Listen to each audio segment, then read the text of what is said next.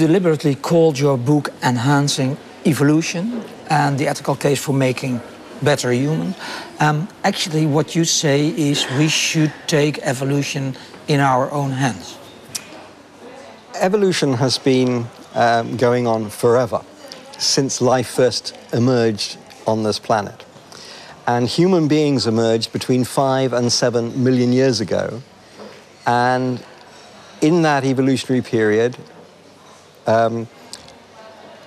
we've ended up with us. But we are not the end point. Further evolution will inevitably take place.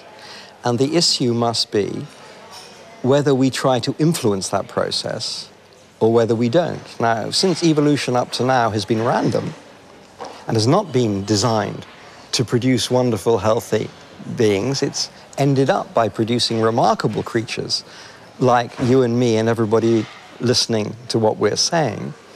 But it could produce more remarkable creatures still. And I'm anxious that it does produce more remarkable creatures still, creatures well adapted to be happy, healthy, and to make the world a better place. But it could produce creatures rather different.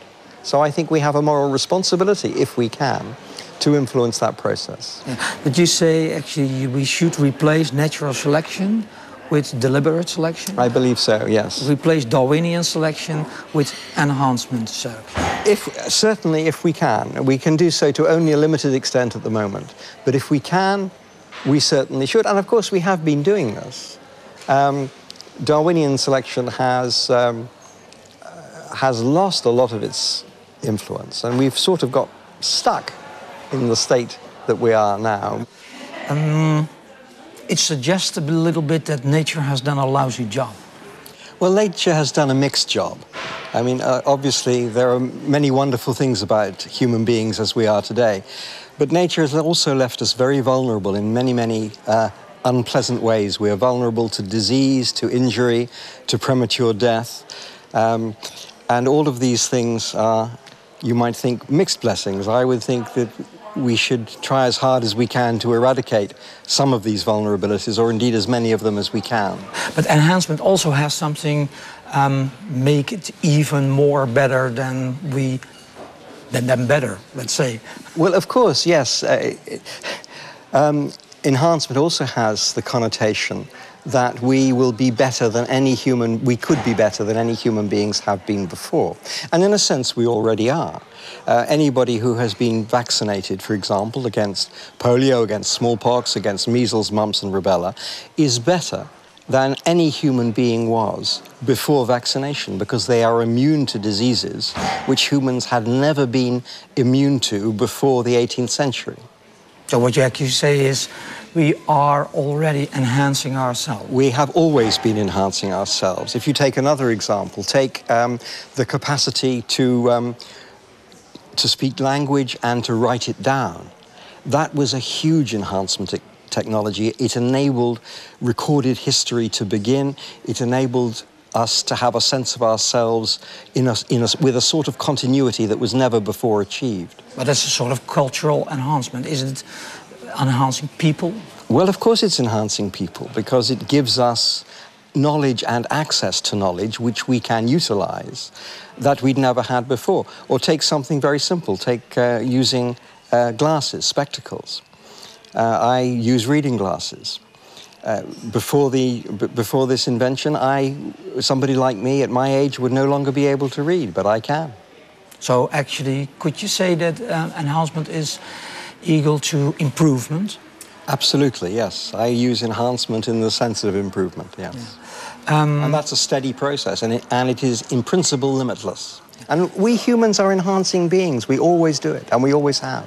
But now the tools, the scientific tools of enhancing people are rather unlimited, you would almost say. They are, in principle, unlimited. And what this means is that probably for the first time in our history, we can think seriously about influencing the course of evolution. Evolution up to now, Darwinian evolution, has been a random process. And as I say, it's produced some benefits and some burdens for us. It's left us in a very mixed state.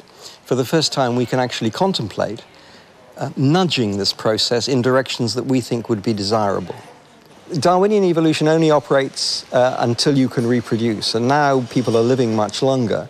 Most humans live long enough to reproduce, and it's sort of after their reproductive years that things start going wrong.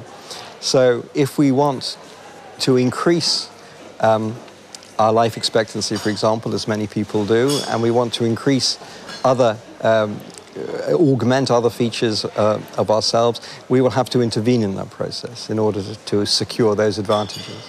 In order to secure old age, or to change... In order to reliably secure old age. Many of us live into old age, but many do not. I would like to see more people living long and healthy lives.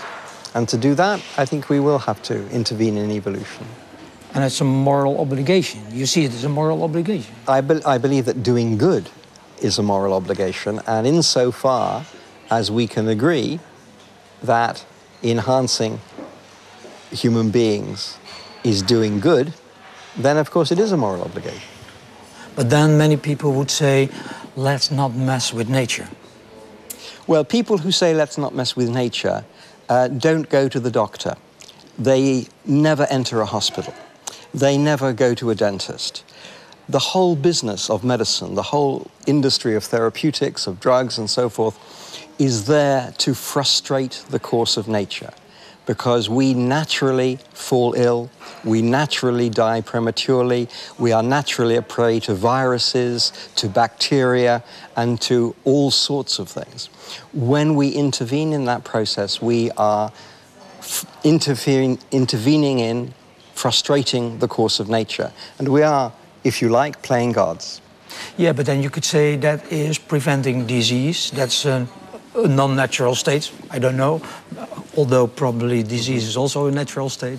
But then you could say we could prevent disease or cure disease. That's quite different from really enhancing people. Suppose they are good as they are, and then enhancing them. Well, obviously there will be debate about this distinction between therapy and enhancement, between repairing damage and enhancing functioning. But I believe that there is a continuum, that these things shade imperceptibly one into another. And indeed now the very processes that are therapeutic processes are also enhancement processes. For example, life expectancy has increased dramatically in the last 50 years in most of the industrialized countries, and it will probably continue to increase. But still, you could say you use all those kind of things. It has all those, whether it's enhancement, whether it's improvement or not. If you compare it, for example, to sports, they are using doping, all kind of steroids to enhance their abilities. Now we are going to genetically engineer the sportsman. So you get genetic doping. We are at the stage where genetic engineering is yet another step. And we would have to talk about what genetic engineering means. Tinkering with the genes, making interventions in the genome is a very problematic process. And at the moment, it's, in terms of deliberate interventions, actually doing genetic engineering is very dangerous and problematic, and no sane person would recommend that for sports. And indeed, in many cases, not for health either. However, in the future, it may be easier. Now, there are other things that we do which do change the genes. Actually, there is evidence that what we eat changes our genetic makeup, certainly epigenetic features. Yeah, but that's quite different, of course. You're right, we eat things and that changes and we experience things which probably changes our genes as well, but deliberately changing our genes. Because in your book, you actually state that there's no ethical reason not to do it. Well, there is no... Let me give you an example. A few years ago, I was at a stem cell conference in Singapore, and I heard a presentation by David Baltimore, who is a Nobel Prize-winning scientist, and he's the president of Caltech, the California Institute of Technology. And he described work in his lab, which is attempting to engineer into genes, into cells, resistance to HIV and to cancer by creating new cells which have never before been in a human individual, which would be new to the human genome. Now, the ethical question is, should we wish him and his lab success in this venture, which might enable us to make humans resistant to HIV and to cancer, or should we hope he fails because it would be unethical to meddle with the genes? Now, I don't think there is anything in principle unethical about meddling with the genes if we can do it safely. And in the case of Baltimore, David Baltimore, if we can do it for a massively useful and beneficial purpose, improving our resistance to HIV and to AIDS. But that seems pretty clear, because then you have a disease, you eradicate a disease. That's something you call improvement, but then you change human nature as well, because you change the vulnerability for cancer or for HIV. Well, I don't think there's anything in principle wrong with changing human nature. We do it all the time. We have continued to do it since we evolved. I mean, you have to also remember that we are the products of radical changes in the constitution of our forebears. We are all, as we know, descended from ape ancestors in Africa about 5 to 7 million years ago. And so radical changes have already taken place. A very large percentage of our genes we share with animals and indeed with fruits. We share about 50% of our genes with bananas, about 95% of our genes with chimpanzees.